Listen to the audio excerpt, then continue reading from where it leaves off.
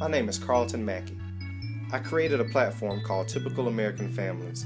Its mission was to not only offer a wider view of the American family, but it was to challenge the assumptions, the exoticism, and ultimately the fear that comes along with virtually any form of difference.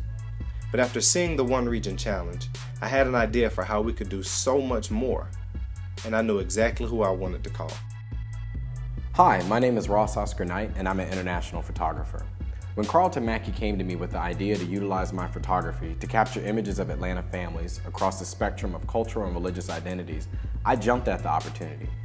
You know, as a photoculturalist, I've captured moments and rituals of people all across the world, but this idea is about embarking on a new journey, a journey to explore the rich cultural and religious landscape that is Atlanta and the families that give expression to those cultures and spiritual practices.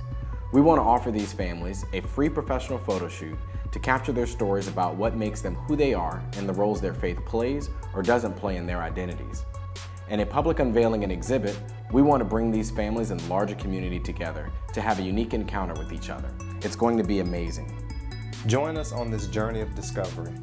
Vote for Typical American Families on the One Region Atlanta Facebook page between June 25th and July 9th. You can actually vote one time each day.